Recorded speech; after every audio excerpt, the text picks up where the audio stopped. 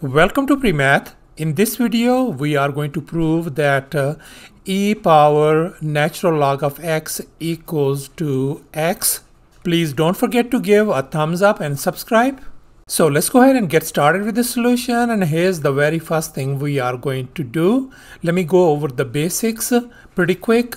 And here ln means natural log with the base e, where e value is approximately equal to 2.718, and this e is an Euler's number. No wonder ln of x equals to log of x with the base e.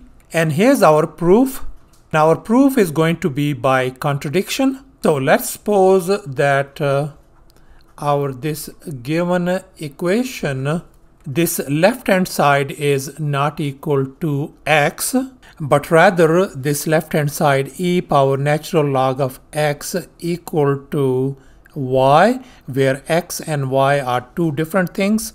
And now let's go ahead and take a natural log on both sides of this equation. Now let's recall this power rule. According to this rule, this part, this exponent, natural log of x, we can move it all the way to the front. So therefore, the left hand side could be written as natural log of x times natural log of e equals to the right hand side is natural log of y. And now we know that the natural log of e is always equal to 1.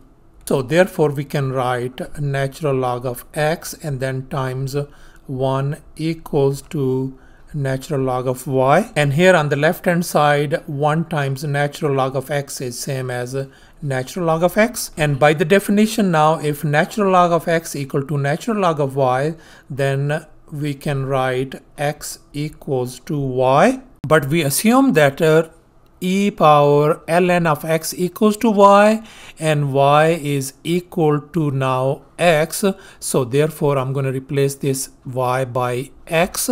So therefore we conclude that this left hand side e power natural log of x is indeed equal to x. That's our proof. Thanks for watching, and please don't forget to subscribe to my channel for more exciting videos. Bye.